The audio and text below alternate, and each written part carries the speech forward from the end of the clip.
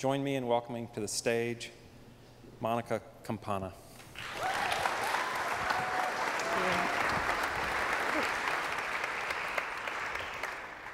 Okay. So street art has the power to connect, engage, and humanize our public spaces. In the past 3 years, I have witnessed blank walls transform into places for dialogue, reflection, and even necessary conflict. I can say firsthand that street art changed the way I saw my city, and in fact, it made me fall in love with a city that I never thought I could call home. What I'm here to do today is to talk to you about the role of street art in our public space. Now, everyone here knows what a great public place looks like. It looks a lot like this. It has people out there.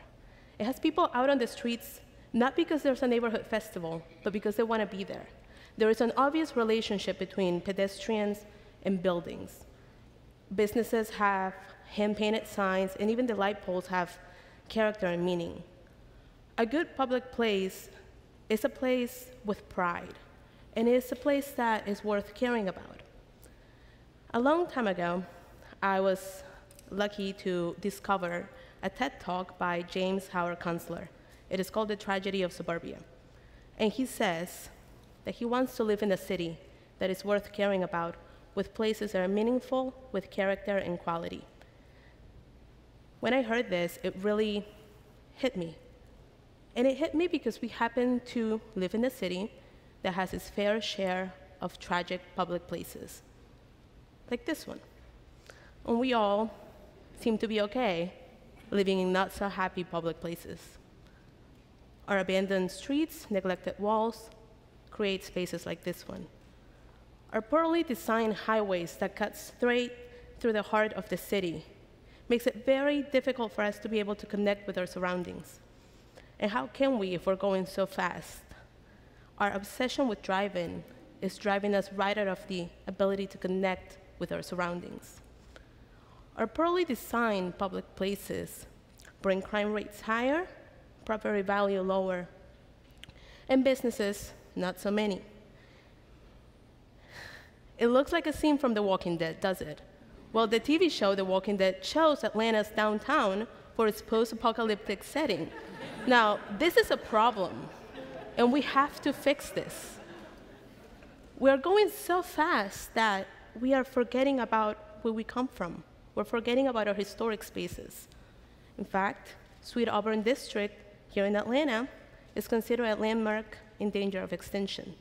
Again, this is a problem, and we have to change this. So let me back up and tell you more about me. I have an accent, if you guys have not noticed. I'm not from here. I'm from Lima, Peru. And I moved here in 1998. I was 15 years old, and I was not the happiest person when I moved here.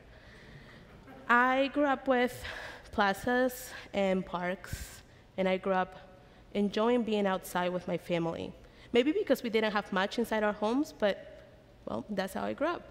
I remember having block parties almost every month, and knowing everyone in my neighborhood. Everyone in my block was family. I had a sense of space. I knew where I belonged, and I knew where I was coming from. And as an artist, I happened to get inspired a lot by my surroundings. Needless to say, I was not very happy when I moved to Atlanta. I was lost. And I moved here to go to art school. So I go to art school, and then I drop out, and then I go to another one, and then I dropped out again. I was just not okay. I was losing my sense of space. But luckily, one day, thanks to the internet, I find this, and it blew my mind. I'm like, who is this? How did he do this? Was this done legally or illegally? Where is this ad? So the artist, his name is Blue, he's from Italy, and the wall is located in Berlin.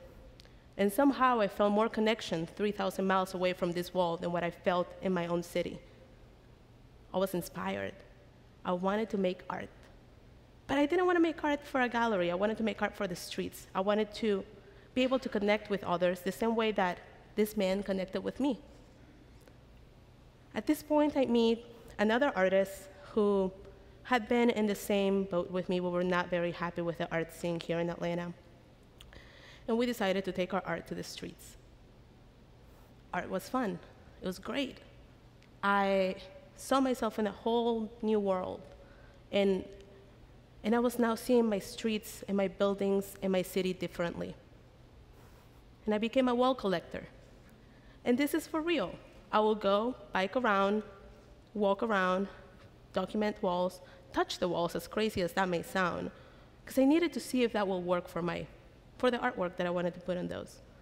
Now I'm seeing my city in a complete different way, and I'm connecting with it. And I loved it. Now I'm seeing buildings and thinking, do I need to reactivate this space? How many people will see this space? Our city was our canvas, and our audience, limitless. How many people can I connect with today? In this process, I meet this very important person.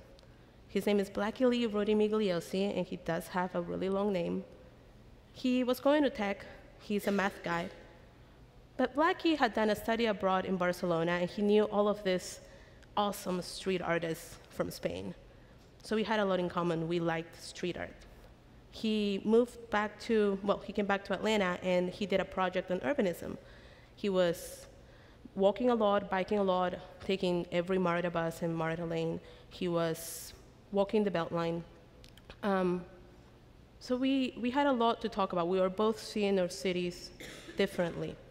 And one day we come up with this idea, really crazy idea that we proposed to a nonprofit, an arts nonprofit in Atlanta called iDrum. The idea revolved around the question of, what if we put graffiti writers and street artists together in the same room with city planners and urbanists? Crazy. These guys went to school for it, and these ones didn't. What if we put these two together and make them talk? And what if we bring the best street artists in the world to Atlanta, to the South, to change our landscape? What if? iDrum loved the idea, and so Living Walls the City Speaks, a conference on street art and urbanism, is born. Now we just had to figure out how to get those artists we promised that we were going to get. But we started to ask everyone, and we were asking people from Spain and Germany and Canada and Peru and Argentina. I mean, why not? We had nothing to lose.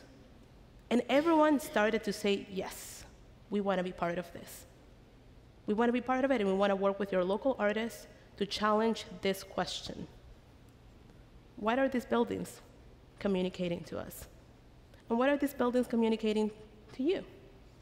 Is this telling you I'm just a pile of bricks and we're never going to be friends? I'm here and you're there. Doesn't make you feel like you have much power to do anything on that, huh?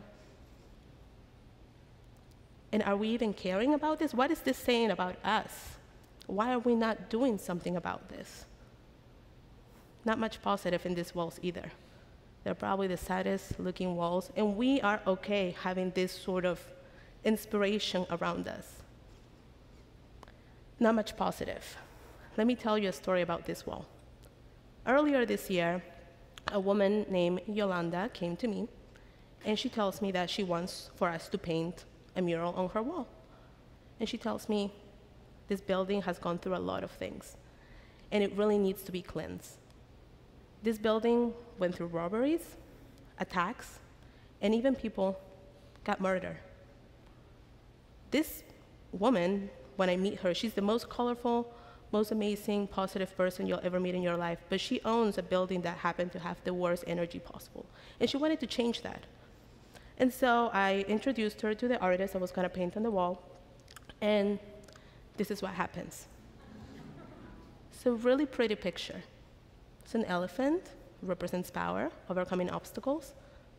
It has a tree in the back, the tree of life.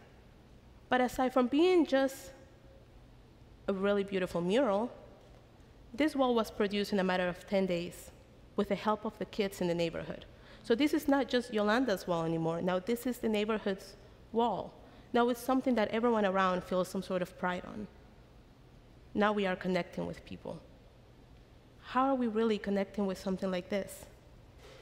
This wall sits right next to the penitentiary here in Atlanta, Georgia, in the Chosewood Park neighborhood, in front of a mosque and in front of a church.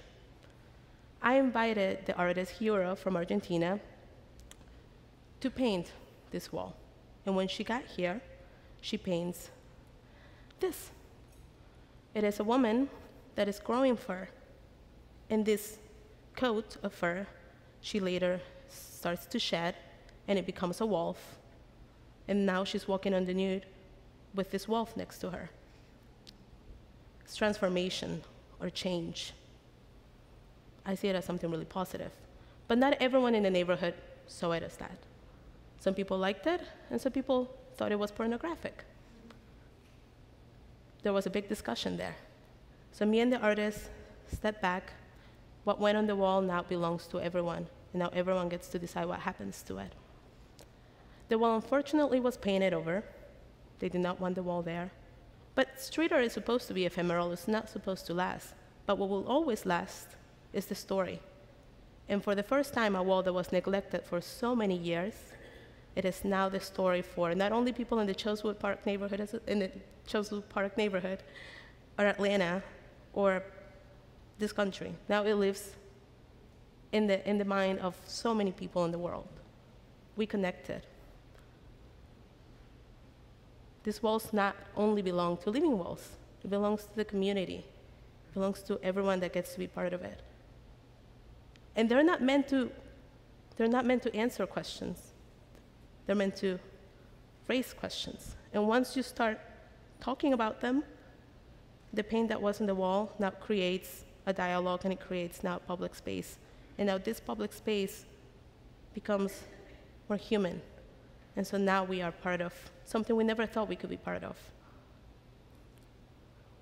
We can play with our walls. We are allowed to play with our surroundings. And once you do, you can come up with something this beautiful. And you can play very big. You can let your voice be heard, 18 stories high, big. Don't ever feel that you cannot, even if it's that scary.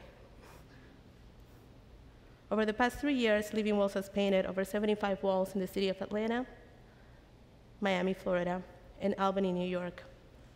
And we have worked with a number of artists from different parts of the world for free. The funniest thing, well, most amazing thing is that now Atlanta is considered a hub for street art. The South, it is considered as the home for street art in the world. It's in Atlanta. There's no street art in Atlanta, right? That's as far as I knew. So I ended up, I get the stories as people started coming back from Gaia and Jordan Seiler and these guys, and they were all like, this is the craziest, most awesome conference that you could possibly have. And it is all volunteer-based. This is all made with a lot of heart and with a lot of passion. Because it's fun. Because we made art fun.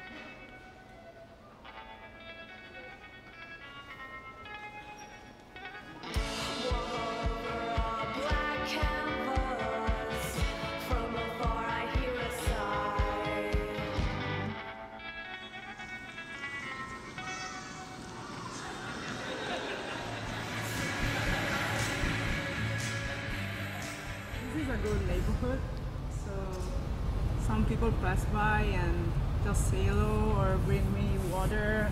That's great. Now, when you don't have much, you have to get very resourceful. You have to learn how to share. Since we don't have much to offer to the artists and everything is free, we have to feed them. We have to give them breakfast, lunch, and dinner. Not only to the artists, but also to the volunteers. Some like to eat more than the others.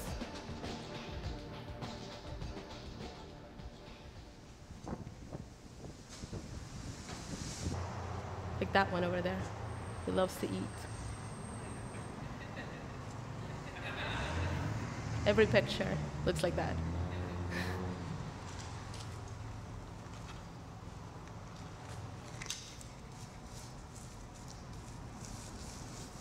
Yesterday, I peeked out of my store and I seen the artists working on the wall. Art needs to be displayed to bring out something, of positivity in the community, especially when people come off that train. They need to be able to see something that, can kind of enlighten them or make them think to some degree.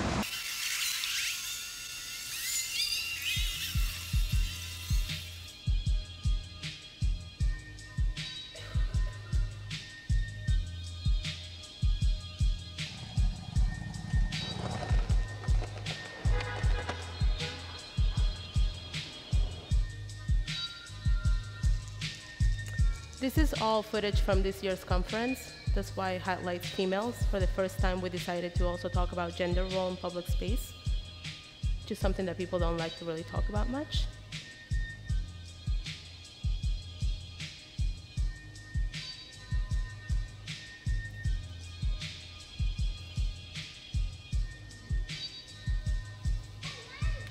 And when you look back, all the hard work that we put into this, it's moments like this ones that makes it all worthwhile.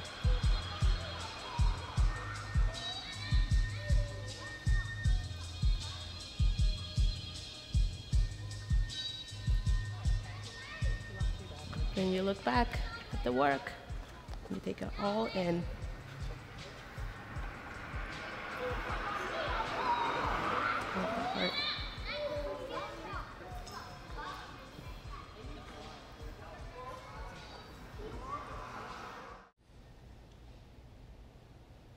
For the past 3 years, I have been working towards promoting and educating and changing perspectives about our public space via street art.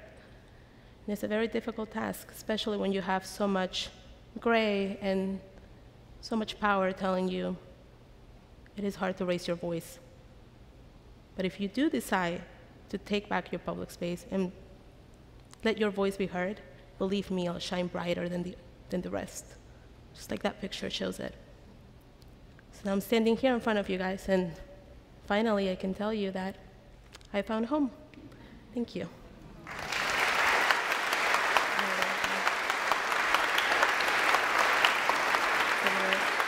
Thank you.